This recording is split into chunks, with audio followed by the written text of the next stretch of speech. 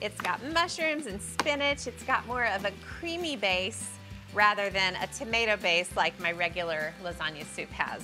So I'm gonna cook the mushrooms first, and I'm gonna crank the heat up to high. I started with a little bit of olive oil, and I added a mix of sliced white mushrooms and sliced cremini mushrooms. And I'll add some salt and let them start to cook. It's gonna take 5 minutes to get these nice and brown. Okay, it's looking good. Look, Alex, I know it's hard to see over there, but I got these mushrooms going. They're starting to get kind of brown around the edges. So I'm gonna turn the heat to medium so things don't get too crazy too fast. And I'm gonna add minced garlic and minced thyme. This soup has such amazing flavor. I absolutely love it. So I'm gonna get the garlic going, and then I have to smell it. Italian seasoning, a little more salt, why not? And then I wanna make this a creamy base.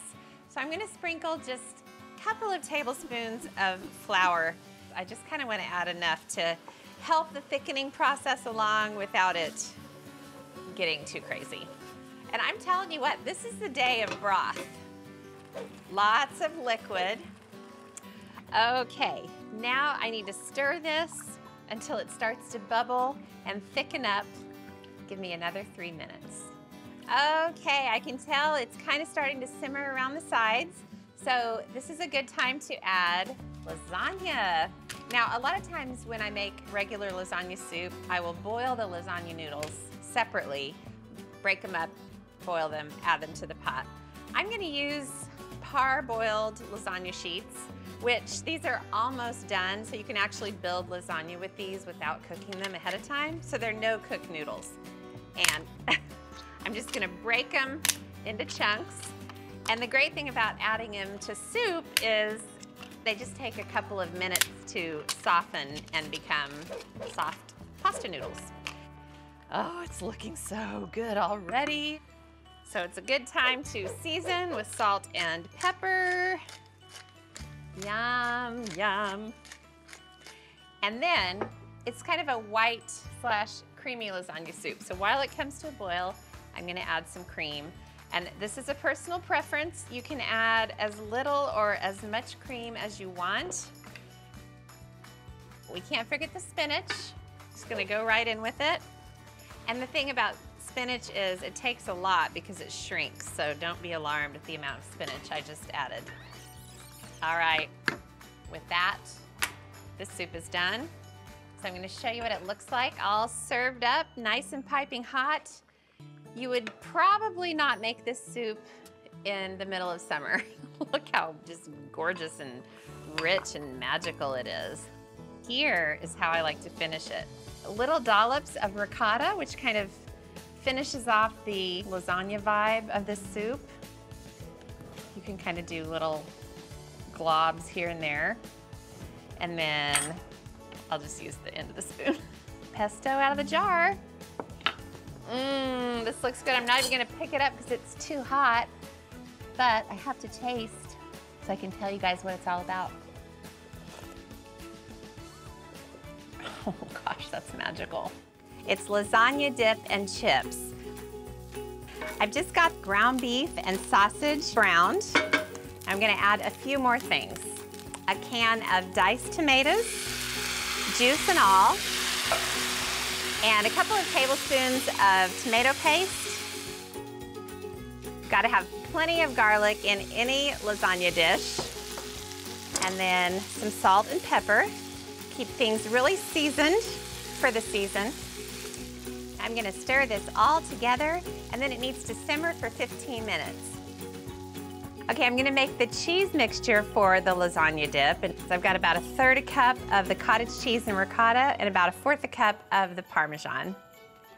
And then I wanna make this really herby and delicious, so I've got some chopped basil and chopped parsley, and then some salt and pepper. And then I'll just smush this all together. Okay, that is all mixed together. So now I'm gonna assemble the dip. It is a lot of fun. I'm gonna start with a layer of the meat sauce. I'll add half of it to the bottom of a square baking dish. Now I'll add dollops of the cheese mixture. Now, as if that's not enough cheese, I am gonna add a layer of grated mozzarella. Okay, now I'll repeat the layers one more time, the rest of the meat mixture. All right, and another layer of the creamy ricotta mixture, the rest of the mozzarella, and that's all there is to assembling it. Now I've got to bake it at 425 degrees for 15 minutes. Noodle chips coming right up. I cut boiled and cooled lasagna noodles into triangles, put all 80 of them into a bowl, then added 3 tablespoons of olive oil, a third a cup of grated Parmesan, a tablespoon of chopped fresh oregano, mixed everything together, split the chips between 2 sheet pans, baked them at 375 degrees for 20 minutes, then took the crispy wonders out to cool. All right, now I want to sprinkle some of these beautiful herbs over the top. Lasagna dip and chips, perfect for the holidays. I'm gonna make some pans of loaf pan lasagna. They're the perfect amount for 2 people. Really fun to make and assemble as well. I've got a big old pot and I've been browning some meat. 2 pounds of Italian sausage and 1 pound of ground beef. I also added some minced garlic. It is totally brown. So now I'm gonna doctor it up with some good stuff. 2 cans of whole tomatoes. You can also use diced if you like. I pretty much go with whatever I have in my pantry. I'm gonna add a whole can of tomato paste. Adds such rich flavor. And then for some seasonings, a good tablespoon of dried parsley flakes. You can use fresh if you happen to have them nearby. And a tablespoon of dried basil. And then this is quite a bit of meat, so I'm gonna add a couple good dashes of salt. And then I'll stir all this around. Okay, this is all mixed together. Now I'm just gonna let it cook for 30 minutes, and then I'll move on with the next steps. The meat sauce looks great, so I'm gonna go ahead and turn off the heat. It's all done. So now I'll make the cheese filling mixture. It's really flavorful, and it has the best of both worlds. I'm gonna add a cup and a half of ricotta cheese, which of course is traditional for lasagna. Then I'm also gonna add a cup and a half of cottage cheese. Okay, I'll add 2 eggs that I beat with a fork, and some Parmesan cheese, about half a cup or so. And then I've still got the parsley flakes out, about a tablespoon of those. And salt. Doesn't get any easier than this. And then I'll stir all this together. First, it's meat sauce, noodles, cheese mix, mozzarella, and repeat. Meat sauce, noodles, cheese mix, mozzarella, then meat, noodles, meat, and Parmesan. 1, 2, 3, pans done. Okay, I'm gonna cover these with foil and get them into the freezer. And while I do that, let me tell you what happens with cooking and serving up. I'll cook the lasagna from frozen at 350 degrees for 1 hour covered. Take the foil off and give it another 20 minutes. Yep, that looks just right. So half each onto the plates, and it's perfect served with a side salad and a little bread. Ooh, I could eat that right now. I'm gonna start by breaking up some lasagna noodles, and I'm gonna put them into a bowl, and then they'll be ready to drop in the boiling water later. I've already got boiling water going. There's nothing worse than having a soup or sauce all ready, and then you realize, oh no, I've gotta bring a big pot of water to a boil. I'm just breaking them into random pieces so you don't have to follow any sort of size. Got those on standby. And now I'm gonna slice up an onion. You just cut off the tip and then peel off the outer layer. This soup is one of my family's favorite things right now.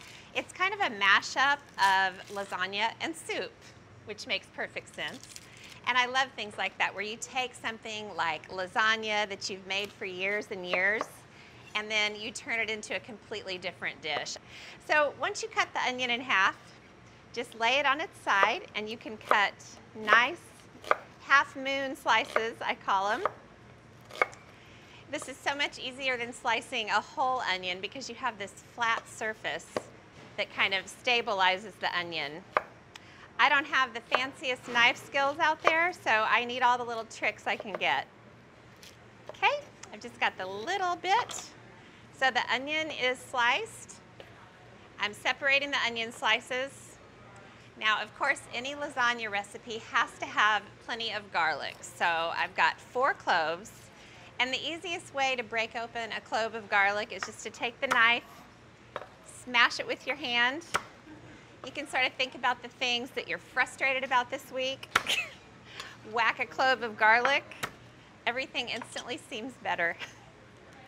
You know, in the supermarkets, they sell bags of peeled garlic now, which is really a time saver if you use a lot of garlic in your cooking. I do confess to buying bags of peeled garlic cloves. So I'm actually a little rusty right now peeling garlic. I forgot how. All right, I'm just mincing the garlic, and it just kind of takes gathering it up, holding the knife, and just kind of rocking it back and forth. This is one of those things you can't rush. The more you mince it up, the more garlic flavor is going to wind up in your dish. Are you having fun yet? I am. Thank you for cooking with me. It's always more fun to cook with a friend than by yourself. Okay, the garlic is nice and minced. So I've also got a couple of fresh herbs, and they're 2 of my favorites, oregano and thyme. And I'll just strip the leaves off of the stalk. And I'll do the same thing to the thyme. Just hold the top and then take your fingers and just peel off the leaves. They come off so easily.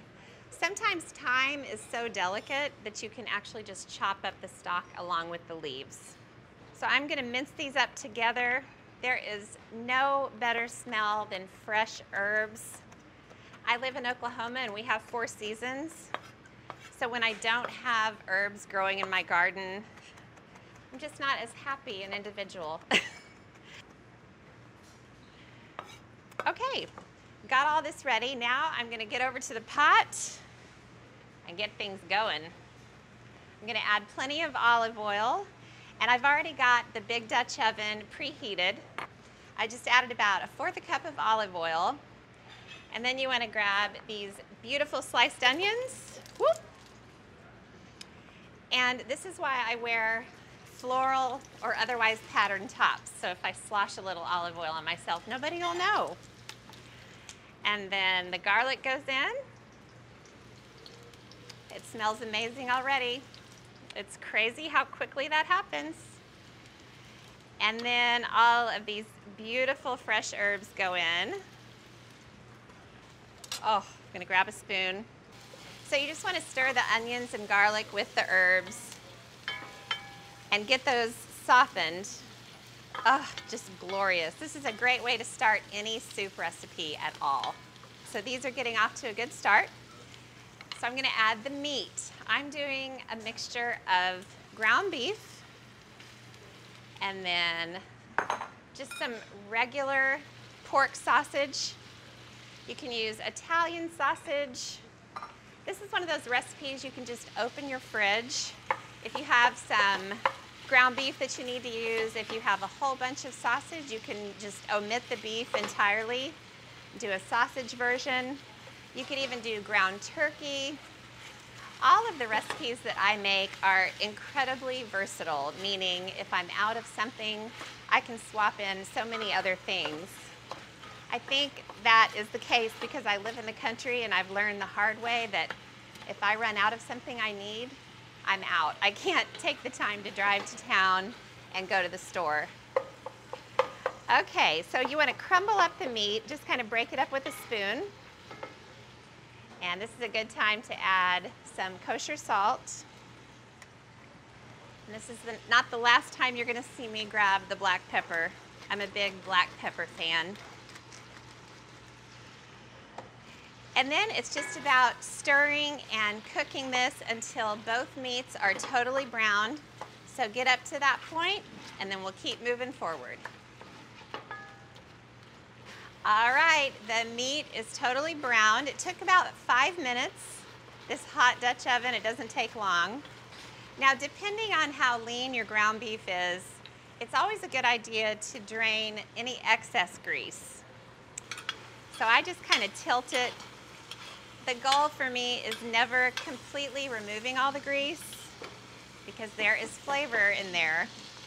I just kind of get out the big pools of it, but you want to leave a little bit behind because it does add to the overall flavor of the soup. I think that's good enough. And there's still a little bit in the bottom of the pot, and that's what you want. So now that the onions and garlic and meat are cooked, I'm going to start adding the other soup ingredients. Add some tomato paste. And you want to stir the tomato paste in and let it really get against the bottom of this hot pan. It almost kind of fries the paste and deepens the flavor. It kind of wakes it up in a way. And you just want to stir it around for about 30 seconds before you start adding the other things. And by other things, I've got a little carafe of the hard stuff. It's actually not hard stuff, it's just white wine. You can use red wine, white wine, whatever you have handy. And it's good to use something that you already have open. You don't have to use fine wine when it comes to making a soup like this. Oh, the smell of wine wafting out of a pan. I think that's one of the smells in heaven. Along with citrus, lavender. I have a list of smells in heaven. Okay, so now that the wine has partially evaporated, you want to add a can of whole tomatoes, and you can do diced tomatoes, stewed tomatoes. You can even do tomato puree if you're somebody that doesn't like to have big chunks of tomatoes. When I make my regular lasagna recipe, it always has big tomato chunks. So I kind of wanted the soup to be similar. Now, some fancy chefs get in there and squeeze the tomatoes with their hands. I'm just going to use the spoon. Every time I try to squeeze a tomato with my hand, it either squirts me in the eye or winds up in my hair, and I'm trying to look nice for you guys, so I'm just going to let the spoon do all the squishing and mushing. I really love this soup. I have 2 teenage boys still at home. My daughters are out of the house now. So the meaty, hearty, really home-style recipes are really front and center in my house these days.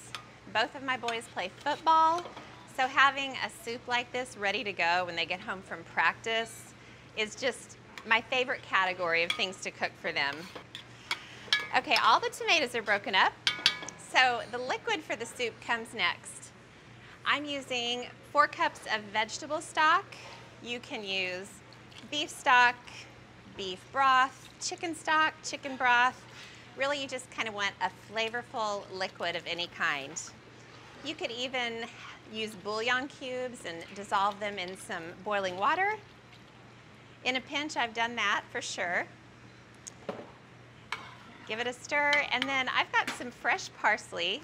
I already pulled some of the leaves off of some parsley stems, and there's nothing complicated about this. I am not precise when it comes to picking the leaves off of herbs. I don't have time to be precise in my life. If there's a little stem in there, it's not gonna matter. And then with parsley, I like to chop it up, I call it kind of halfway, because I still like to see those pretty little flat leaves. You don't have to mince the heck out of it. All right, that looks fantastic. Now I'm gonna save some of this parsley for another little component I'm going to make in a minute, but I'll add some of it to the soup,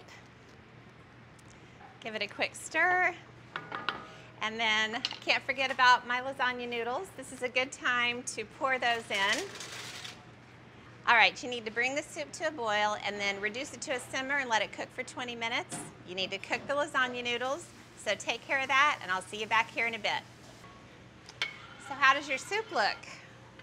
Mine looks pretty darn good. It's been simmering away. It got a little bit richer in color. Looking great. I drained the lasagna noodles. You want to do that about 10 minutes in. You don't want to cook them all the way because they're eventually going to go back into the soup, and you do not want a mushy lasagna noodle. I'm going to wait on that because I'm going to make a really delicious ricotta mixture. It starts with ricotta cheese, and you want to add some grated Parmesan and the rest of the minced parsley that you cut up. Add that in, and then add some salt and pepper. This is very, very simple. In regular lasagna, you would make a ricotta mixture to put in between the layers of sauce and noodles. I'm going to turn these into little dollops. I kind of call them ricotta dumplings that go on top of the soup once you dish it up. Oh, and this happens all the time. I totally forgot to add the basil. No harm, no foul. It's not too late. I'm going to pick off a few leaves, talk about an herb that I love. Oh, gosh, there's no replacement for basil. It is delicious. And this is one of the herbs that is the hardest for me to get in the wintertime in Oklahoma. So for that reason, in the summertime, I really go crazy. I plant so much basil to the point that it's just coming out of my ears, basically. Now, you can just kind of roughly chop the basil. I just rolled it up in a really rough ball. And I don't know if I can even call this chiffonade. I just kind of cut it into strips. And then you want to add the basil to the ricotta mixture. And now I can stir it up, now that I've added everything. Sometimes when you forget an ingredient, it's no big deal, like with the basil. Even if you forgot it in the ricotta, you could sprinkle it over the soup. The worst thing to forget when you're in the kitchen is some kind of a baking ingredient. I have a chocolate sheet cake that I make, and even after all these years of making it from memory, every now and then I'll forget to add the baking soda. And I don't realize it until I pull the cake out of the oven, and it's basically a little flat chocolate pancake instead of a cake. Those are some very dark days. All right, so it's good to have the ricotta mixture all ready to go. I'm gonna get back over here to this beautiful soup, and I'm gonna turn the heat way, way down. Now, I cannot leave well enough alone. This soup would be delicious as it is now, but if you add a little bit of heavy cream to the pot, it doesn't turn it into a creamy tomato soup at all. It just kind of takes the edge off of all of that tomato and all of that richness. Trust me, it is really good with the cream. If you want to omit the cream, that's totally fine too. Again, this is one of those recipes that's totally versatile. You can add a bunch of cream if you want. You can add a bunch of Parmesan to the soup. You can keep the Parmesan limited to the ricotta mixture. There are no rules in my kitchen. Hopefully it's the same in your kitchen. Now it's time for the broken up lasagna noodles. Those just go right in. And they're just under the al dente stage. You want to have a little bit of room for forgiveness, because when the noodles simmer in the soup, they will keep cooking. How beautiful does this look? Now I'm actually going to get a few more leaves of basil, just because I feel like it. This time you can just tear them right in. No need to use the knife. Sometimes when I do things like this, I tell myself I'm being rustic, but I'm actually just being lazy. I don't want to chop it up. How pretty does this look? All right, now just wait till you see it in the bowl. Okay. When you serve up this soup, you want to have a bowl that has somewhat of a wide rim so you can see all the gorgeousness. And I really like food to look pretty, so I make sure I get chunks of tomato, plenty of basil, of course, lasagna. I'm a lifelong pasta lover. Okie doke. And then I'm gonna add a little bit more basil to the top. You can keep adding basil or not. I don't think you can ever have too much.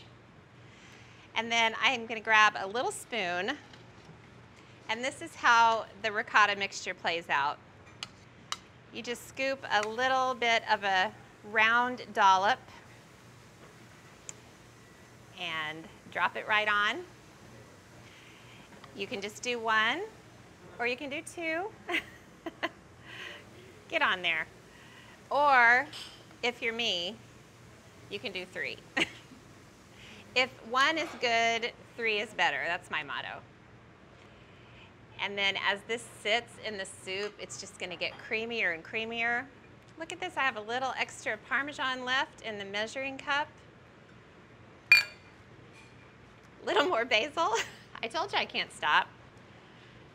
Look at this soup, guys. I've been smelling it, and now I cannot wait to taste it. Oh, it is even more delicious than the last time I made it. It's so rich and meaty and hearty. Honestly, that cream really sends it over the top. It just kind of adds a richness. I taste the basil. I got a little piece of the ricotta. It's perfect. I'm adding 3 pounds of ground beef and 2 pounds of just regular pork breakfast sausage to a big pot. And then I'll add about 5 cloves of minced garlic. Now I'm just gonna cook the meat mixture until it's totally browned. I'm gonna add 2 28-ounce cans of diced tomatoes, and then I'll add 2 cans of tomato paste. If you have the little cans of tomato paste, you'd actually need to add 4 cans. This is one of those recipes that I could seriously make in my sleep because my mom made it so much and I have made it so much. All right, now I'll just stir in all the tomato stuff, and I'm gonna add some salt and pepper. It's a lot of meat, so it needs some seasoning. I'll add some fresh herbs later. It just needs to simmer uncovered for about 45 minutes. Okay, now I'm gonna add half of the herbs to the sauce, and then I'm gonna save the rest of the herbs for the cheese mixture. Okay, the sauce is pretty much ready. So I'll go ahead and make the cheese mixture for the lasagna. I've got 2 big containers of cottage cheese. Even if you don't like cottage cheese by itself, it's delicious in this lasagna. My husband would not touch cottage cheese by itself to save his life, but he loves this lasagna. All right, now to the cottage cheese, I'll add 4 beaten eggs, and that helps bind the lasagna all together. And then a cup of grated Parmesan. Then I'll add a little bit of salt and pepper and mix it all together. The cottage cheese mixture is a little more mild than the ricotta flavor, so you really taste the meat and the sauce. All right, that's all stirred together. Now I'll just throw in the rest of the herbs, the parsley and the basil. All the elements are ready, and I'm gonna start assembling it. I'll lay 4 lasagna noodles in the bottom of these disposable foil pans. All right, on top of the layer of noodles, I'm gonna spoon 1/4 of the cheese mixture right over the top. So I'll just spread that all over the noodles. Now on top of the cheese mixture, I'm gonna lay slices of mozzarella. It's just a big old spoonful, pretty much on top of each slice of cheese. All right, and spread that out. Now I'm gonna repeat the layer exactly like the first one.